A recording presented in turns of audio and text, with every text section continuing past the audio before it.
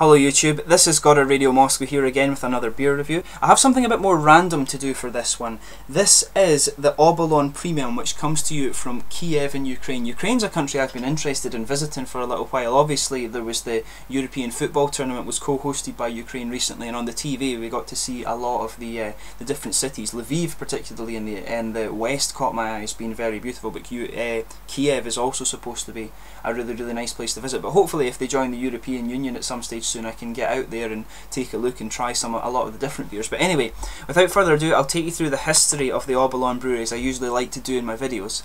Now, the Obolon story, according to the website, starts in 1974, and this was when the site where the Obolon Brewery in Kiev now stands was sand filled in preparation for construction. Now, the construction itself began in 1980, and the site was selected and designed by Czech engineers, and it was basically near an artesian well in Kiev's Obolon district. Now, the main idea behind the selection of this site was the quality of the water which it provided, and this water source comes through a Jurassic bedrock with 290 metres of depth. When the production started in 1980, they dedicated this to the 22nd Olympic Games, and the brewery was originally called Kiev Brewery No. 3 and only acquired the Obolon name in 1986. The word Obolon refers to the low riverside meadows that you find in Kiev, but the foundation of the Obolon also included Kiev Breweries 1 and 2 and also the Fastiv Brewery. But in 1989, the staff elected Alexander Slobodoyan out of 5 candidates who were nominated to take the position of Chief Executive Officer of the Obolon Brewery, and he's apparently also been involved extensively in Ukrainian politics for a number of years. Now, in 1992, Obolon made history by becoming the first privatised company in Ukraine since the fall of communism, and in 1993 they became a joint closed company.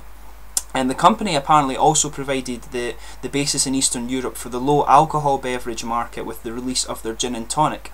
In 1996, the company also took part ownership in 2 breweries, the Sevastopol Brewery and the Bershad Integrated Brewery, and a year later they also took ownership of the Oktyarka Brewery. I'm not sure about the production of that one. They took control of that a year later in 1997, when they also started to produce the first canned beers that came off the production line in Ukraine.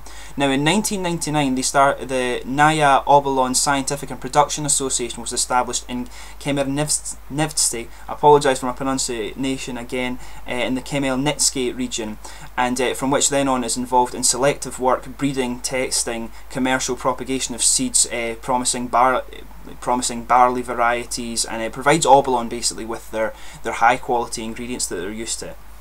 Now, in 2003, the Obolon brand became recognised as a golden trademark, and in 2004 they invested $18 million in upgrading the brewery, and this included the introduction of Europe's largest bottling line with a capacity of 110,000 bottles per hour, and the setup of the new equipment was overseen by the Siemens and KHS companies from Germany. So the Germans have taken a bit of an involvement in the setting up of this brewery, so it's going to be a fairly high quality brewery.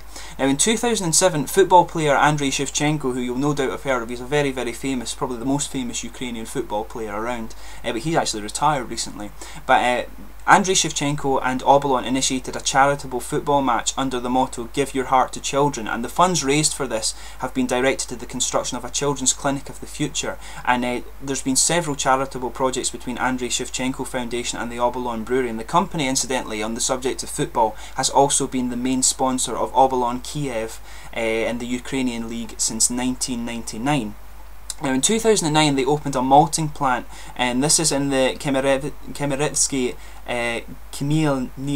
region. I'm sorry again about the pronunciation of these things. Some of the Eastern European pronunciations are a bit crazy for an English speaker. But it's one of the most up-to-date malting facilities in Europe, and the total project investment in this was apparently $100 million, and their production capacity is 120,000 tonnes of malt per year. But this year they also, in the year 2009, they also introduced the production of the Zibert range of beers, and a year later in 2010 the brewery celebrated their 30th anniversary, and the company now have 8 different brewing facilities throughout Ukraine, and they export their products to over 30 different countries, and they apparently account for 80% of all Ukrainian beer exports, and apparently the majority of these go to Russia, but I think they're coming more into the west of Europe now. But in addition to the Obolon Premium that I have here, under the Obolon name, the company also produced Soborna, which is a German Pilsner. Oksamitova, I'm not sure about the pronunciation there again, sorry, but that's a dark lager. Strong, which is obviously a strong lager, and Live. Now this one's quite interesting because apparently it's an unfiltered beer and only has a short shelf life of 45 days due to the, I think, the presence of all the stuff that, I think, what did they say, it wasn't, I'm sure it said on the website that it was non-pasteurised, and this was why it has such a short shelf life. But they also have a non-alcoholic and a light variety, and they're responsible, as I said earlier, for the production of the Zibber beer brand, as well as having several beer mixes with various fruits, and I think they just call these Obolon Mix. But anyway, without further ado, let's get on to the tasting. I'll just let you have a little look at the bottle cap and things like this for this one. I'm not sure if this is the city crest of Ukraine or of the crest of the Obolon district of Kiev rather on this bottle. It's quite an interesting little crest. The Eastern European countries actually have some really beautiful crests in their in all their cities and things like that. As you remember, I did the Polish beer Lech recently, and it had the city crest of Poznan on it. For those of you interested in the bottle caps, I'll just check the camera is actually focusing on these recently. I'm not sure how well you can see that, but it basically has the same crest on the bottle cap as you see here, and you can see the sort of Ukrainian letters on this here. The Russian alphabet, I'm sure, I'm not sure if the Ukrainian alphabet is the same as the Russian alphabet, but you get, I think it's 38 characters in it, so it's for an English speaker it's obviously quite a random thing to see. But yeah, this is apparently a 5.0% European pale lager. I'm sure this is a mass-produced beer. But let's get this guy out and give it a taste. I'm quite excited. I've had this one sitting for quite a while, and I'm quite excited to actually have a try of it and see what it's like. Just preserve the bottle cap as I usually do with my things for my collection. Oh, this is fizzing up. It's just gone a bit mental there. Okay, but let's get this guy out and see what he's like.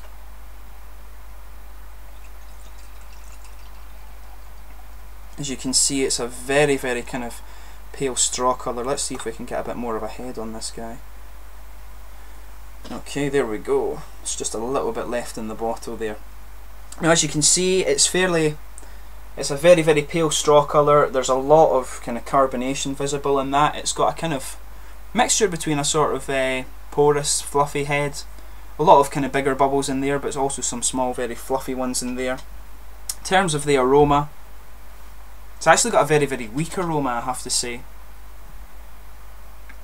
terms of the aroma, there's maybe a little bit of malty sweetness in there. There's a bit of maybe apples too, I would say, but some slight breadiness and some grassiness. There's really this actually has a very weak nose to it, I have to say. It's a bit there really isn't very much to the nose of this beer at all. But anyway, without further ado, let's give it a taste and see what it's like. Hopefully the taste is a bit more than the nose.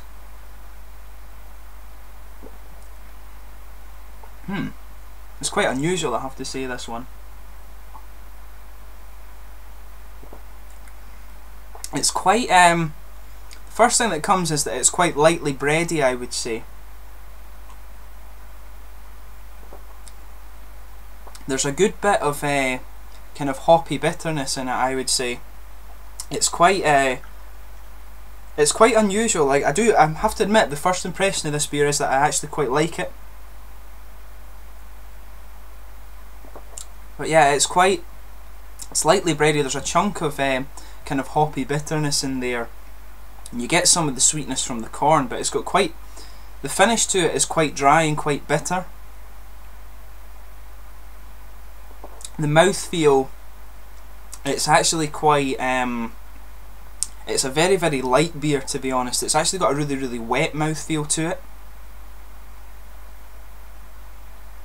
and it's a lot more highly carbonated than the appearance would let you believe. It's it's actually maybe quite zippy on the tongue, I would say, but very light bodied with a very zingy carbonation on the tongue, I would say. It's a very wet mouthfeel, I would say, as well. It's a really unusual taste in mass-produced beer, I would say. My first impression of this beer is that I actually quite like it. So obviously it's not the the most exciting beer I've had, but I do actually quite like this one. This is a good beer, you know, for I can see a lot of people when they went to the European tournament enjoying this one quite a bit. This is a really good, just kind of casual drinking beer, I would say.